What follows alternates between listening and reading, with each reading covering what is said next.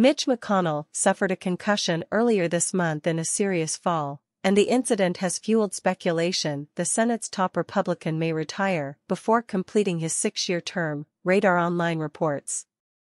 McConnell was hospitalized for 6 days for injuries he suffered in fall at a Washington, D.C. hotel where he was attending a private dinner. The 81-year-old Senate Minority Leader was discharged from George Washington University Hospital March 13. The fall occurred at around 9 p.m. March 8 at the Waldorf Astoria on Pennsylvania Avenue. A source identified as a Washington, D.C. insider told RadarOnline that McConnell may retire before his term runs out in 2027. Mitch has been a lion of the Senate so long that it's hard to imagine him not being there, the source said. But he's 81 years old, and this isn't the first time that he's fallen.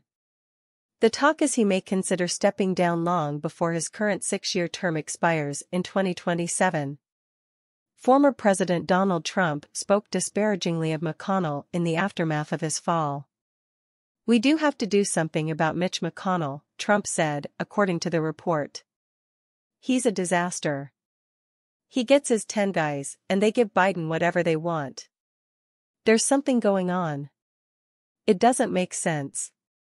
Nobody can understand it," Trump said. "We gotta get him the H out. He's a problem, big problem.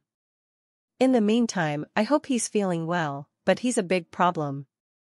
A McConnell spokesperson on the day of his hospital release said the Senate Minority Leader's recovery appeared to be going well. Leader McConnell's concussion recovery is proceeding well, and the leader was discharged from the hospital today, the spokesperson said. At the advice of his physician, the next step will be a period of physical therapy at an inpatient rehabilitation facility before he returns home.